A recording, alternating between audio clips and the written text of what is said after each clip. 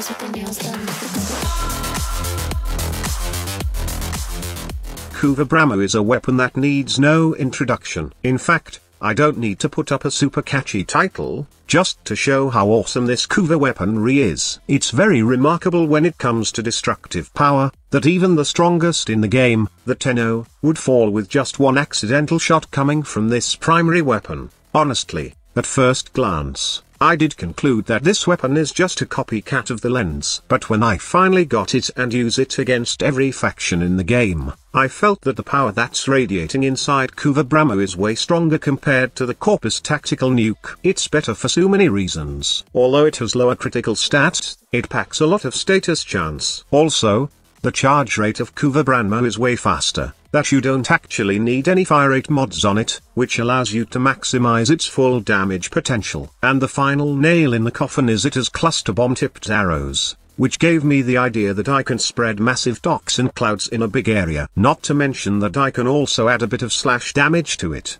to make the effect stings like a pact of killer giant hornets. Damage is not the only thing that made me love KUVA BRAMMA. This bow is one of the most gorgeous weapons ever made in the game. It looks good, and it sure damn packs a lot of firepower. The best part is, this bow can be upgraded up to level 40. To do that, you'll need to put 5 former on the BRAMMA, which is a fair price if you want to have some dumb fun with this weapon. And yes, upgrading it to max rank will give you extra mod capacity, so it's a win-win situation for you lads. One last thing that I would like to mention about this bow before we proceed to builds and synergies, is the fact that it's good because you can actually pick the innate element for this weapon. As you all know, KUVA weapons will adapt to certain innate element depending on its progenitor Warframe. Depending on the frame you choose, you can actually add extra element, or physical damage on your KUVA BRAMMA. So squad leader, what's the best element for KUVA BRAMMA then?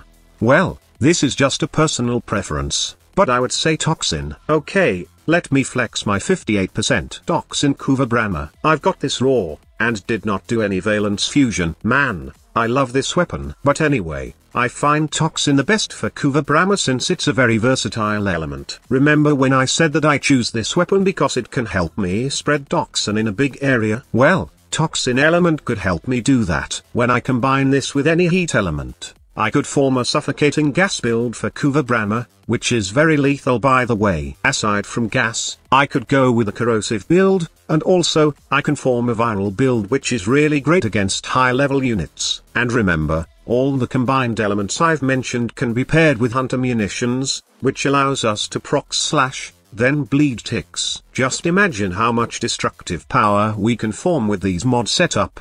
Before we proceed, I would humbly ask you to like this video, and subscribe if you haven't so. This will somehow help the channel grow and it will truly be an inspiration for me to create more quality content for you guys. Thank you, and I hope that you enjoy the rest of the video.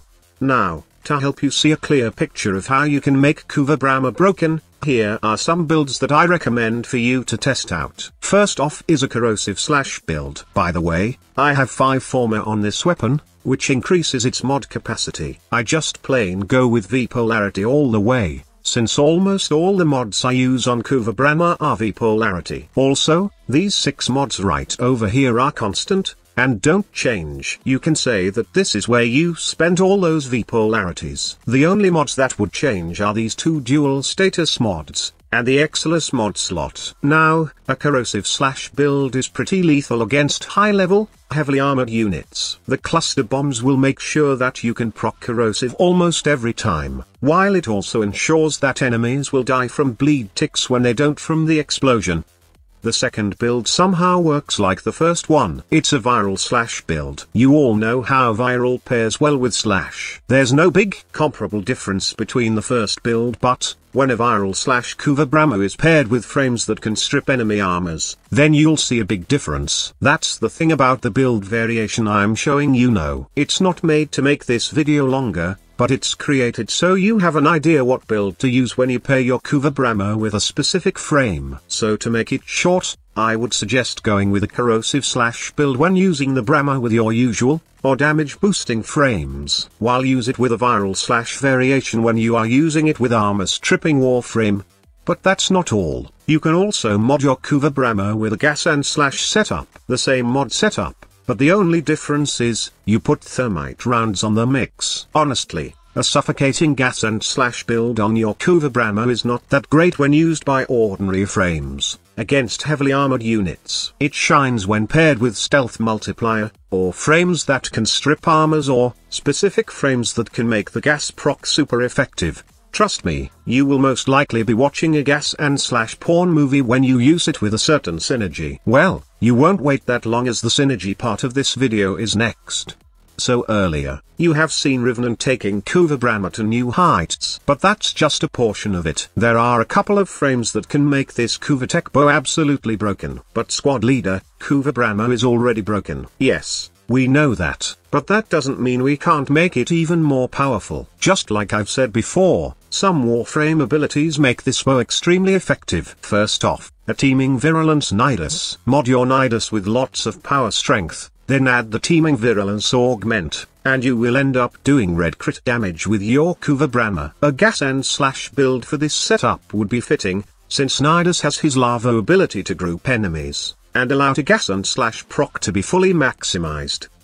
Ash with his Seeking Shuriken could also be a candidate for a gas and slash build. Once Ash takes out all armors, enemies will be susceptible to both gas and slash. Not to mention that you can also add stealth multiplier when you are invisible, and have the Hush mod on your KUVA BRAMMA. Also, a viral slash build is a great choice for Ash. But Ash isn't the only stealth frame that can make KUVA BRAMMA extremely powerful. Jellyfish Prime, or commonly called Devourer, can also give KUVA BRAMMA a big boost. Give your Devourer lots of power strength, efficiency and duration, plus her empowered quiver augment, and you be hanging on dash wire, nuking enemies from above. The critical damage boost will be a big buff to the BRAMMA. Not to mention that you can also add a stealth bonus multiplier if you have the Hush mod on your bow. Speaking of damage buff, the likes of Chroma will definitely increase the deadliness of this bow. However, it's most likely a dual-edged sword. You can kill enemies, and as well as kill yourself. If you got some teammates to take care of survivability or crowd control though, you can always equip these damage buffing frames, especially Mirage. What's more dangerous than a buffed KUVA BRAMMA? A buff KUVA BRAMMA that have lots of cluster bombs. If you give your Mirage a lot of duration and power strength, you will surely destroy everything that's on the field, including yourself.